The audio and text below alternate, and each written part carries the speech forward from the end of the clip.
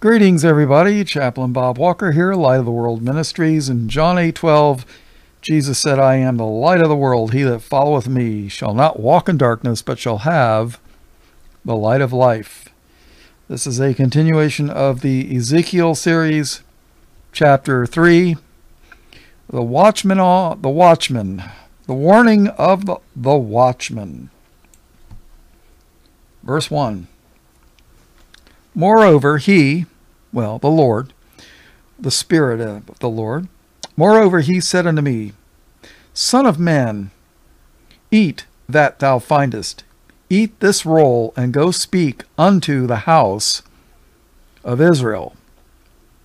So he was supposed to eat the words of the Lord. Verse 2. So I opened my mouth, and he caused me to eat that roll. And he said unto me, Son of man, cause thy belly to eat, and fill thy bowels with this roll that I give thee.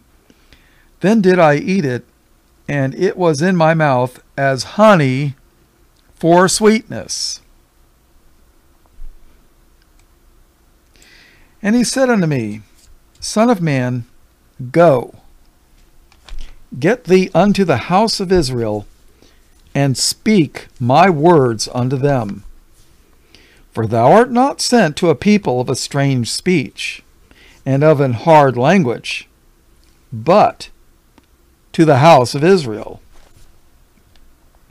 Not to many people of a strange speech, and of an hard language, whose words thou canst not understand. Surely had I sent thee to them, they would have hearkened unto thee. But the house of Israel will not hearken unto thee, for they will not hearken unto me. You know, if they're not going to listen to God, why are they going to listen to one of God's prophets, right? For they will not hearken unto me, for all the house of Israel are impudent and hardhearted. Behold, I have made thy face strong against their faces, and thy forehead strong against their foreheads. I guess it's, I wonder if that's a kind of like an illustration of beating your heads together. I don't know. Verse 9. As an adamant harder than flint have I made thy forehead. Fear them not, neither be dismayed at their looks, though they be a rebellious house. Moreover, he said unto me, Son of man, all my words that I shall speak unto thee receive in thine heart, and hear with thine ears.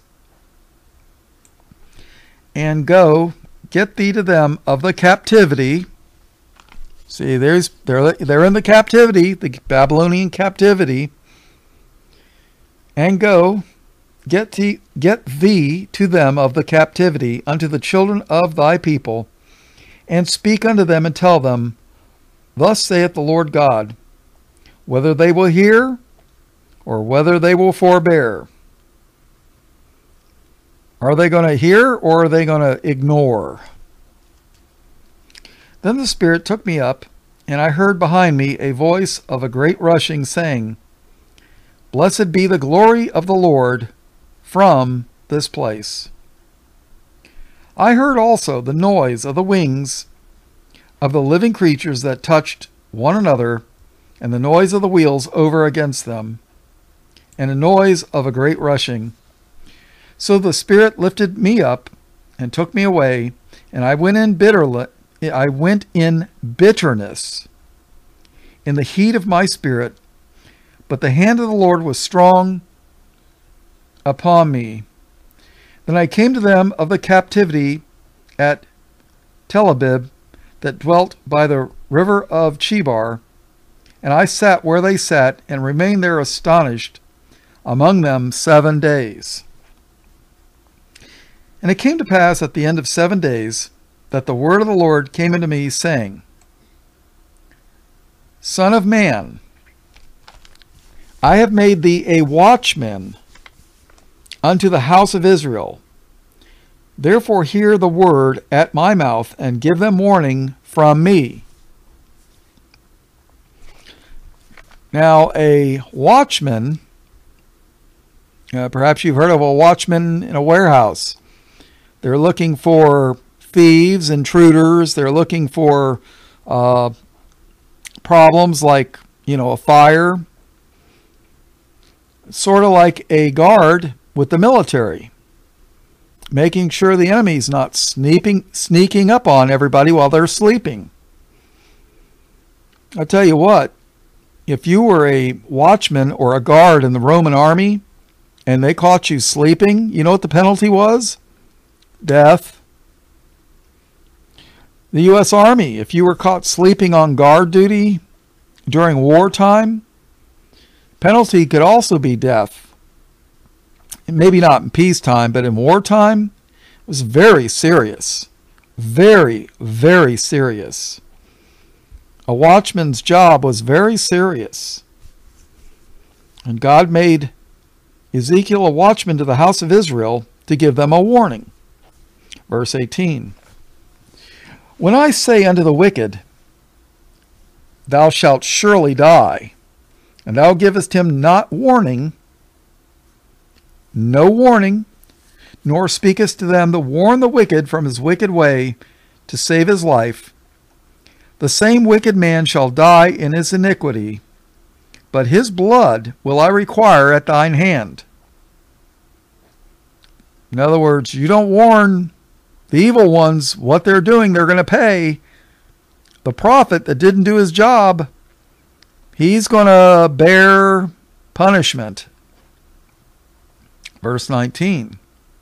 Yet, if thou warn the wicked, and he turn not from his wickedness, nor from his wicked way, he shall die in his iniquity, but thou hast delivered thy soul.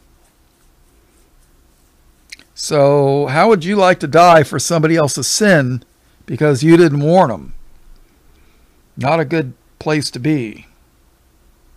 Verse 20. Again, when a righteous man doth turn from his righteousness and commit iniquity, and I lay a stumbling block before him.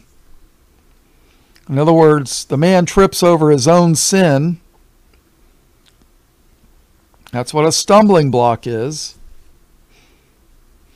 And I lay a stumbling block before him, he shall die, because thou hast not given him warning.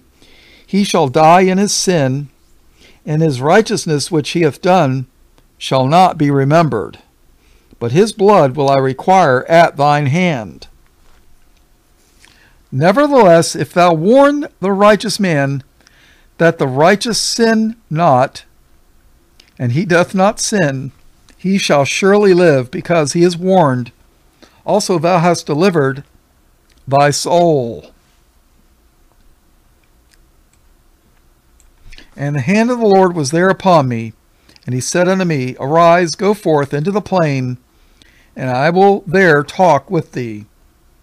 Then I arose and went forth into the plain, and behold, the glory of the Lord stood there, as the glory which I saw by the river of Chebar, and I fell on my face. Then the Spirit entered into me, and set me upon my feet, and spake with me, and said unto me, Go, shut thyself within thine house. But thou, O son of man, behold, they shall put bands upon thee, and shall bind thee with them, and thou shalt not go out among them. And I will make thy tongue cleave to the roof of thy mouth, that thou shalt be dumb, and shalt not be to me a reprover, for they are a rebellious house. So here it is. He's going to be, basically, it sounds to me like he's going to be in like house arrest, and he's not going to be able to speak. Verse 27. But when I speak with thee, I will open thy mouth, and thou shalt say unto them, Thus saith the Lord God. He that heareth let him hear. And he that forbeareth, let him forbear. For they are a rebellious house. And that's the end of part 3. All blessing, praise, glory, and honor to God the Father and his only begotten Son, Jesus, who is the Christ, the Lamb of God, slain from the foundation of the world. All blessings, praise, glory, and honor in Jesus' name. Amen.